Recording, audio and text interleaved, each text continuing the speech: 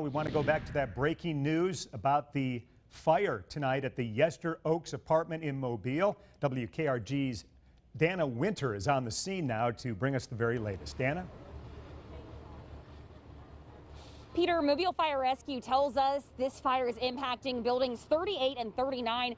You can see the two right behind me. Right now, it looks like a firefighter getting on top of the roof of the building to get a better look at what they're dealing with. Mobile Fire Rescue says when firefighters got on scene, heavy flames were visible in the attic and 2 units were affected by flames. The building was evacuated. At this point, firefighters are reporting no injuries. Right now, we are seeing at least 2 ambulances and a few fire trucks around here. There are also several people standing outside watching as firefighters do their overhaul operations, and that is where, once the fire is out, like it currently is, they go in and make sure that all of the hot spots are put out so the fire has no chance of reigniting.